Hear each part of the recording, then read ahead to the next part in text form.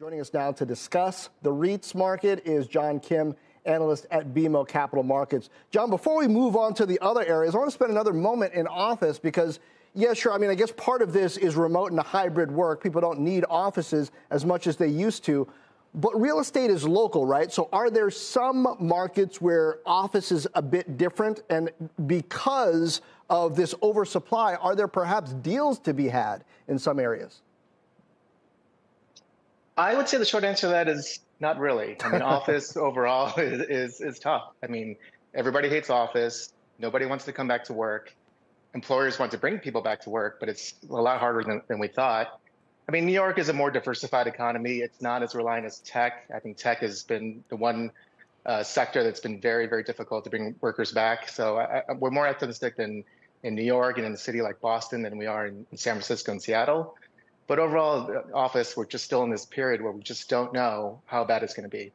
Okay, now let's talk about industrial REITs, which you do like. And we just saw some numbers, durable goods today, and even Fastenal's monthly sales. Like, people are still making stuff out there. Is that why the industrial REITs look relatively good?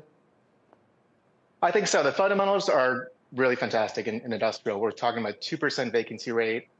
The industrial REITs just reported 34% rental growth on leases they signed during the quarter and 64% mark to market. So if rents don't move at all, their rents will go up as leases roll by 64%. So there's a lot of embedded growth in the industrial REITs, and that's why we like companies like Prologis and Rexford, which are leaders in the industrial REIT sector. What makes them leaders? What are they doing that's better than the rest of the competition? A lot of it is market selection. Rexford is focused in Southern California, which is the strongest and largest market, and a gateway to a very strong economy overall with very little new supply risks. And Prologis is the global leader. They're a massive developer and fund manager, great relationships overall. And so market selection, I think development expertise and knowing their markets is why they're both very good companies. Now, residential REITs may be in the middle, right? Like some of them are doing pretty well, some of them not. In this rising interest rate environment, what's the impact on residential REITs? I imagine for apartment buildings, it's not bad because people can't afford to move out and buy their own place. So that keeps occupancy pretty high.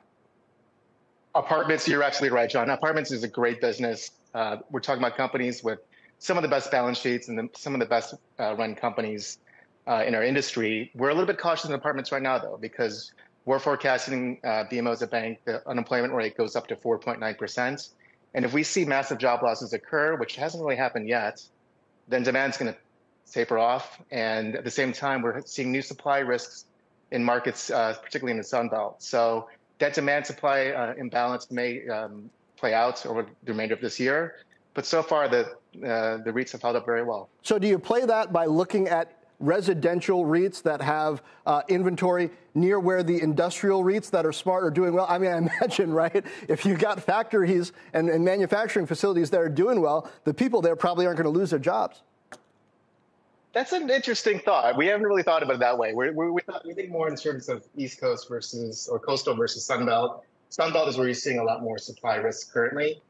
But look, if we have a soft landing, if we see the economy continue to hum, rates come down and inflation comes down as well, this sector will rip. That's just not our view today, but certainly, that could change.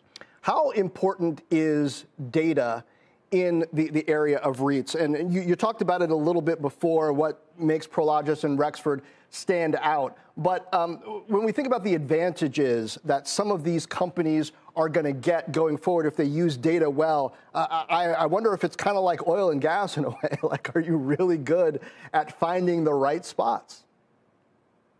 I think so. I think real estate, if you look back 20, 30 years, it's all about imperfect information. That's how landlords get the advantage over their tenants. The data is a lot more prevalent today, but if you have companies that can analyze the data and understand trends better than others, then I think they have a real advantage over the competitors.